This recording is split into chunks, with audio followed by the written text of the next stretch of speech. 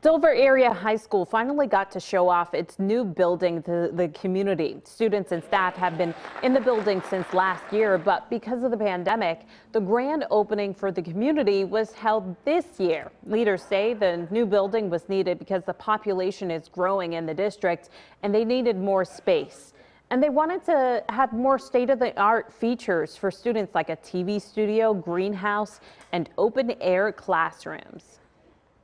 This is one of the most state-of-the-art buildings that I have seen for collaboration, for open air, for students to be able to feel like they're on a college campus versus just in a regular hallway of a high school. The district also held a grand opening for its new middle school today.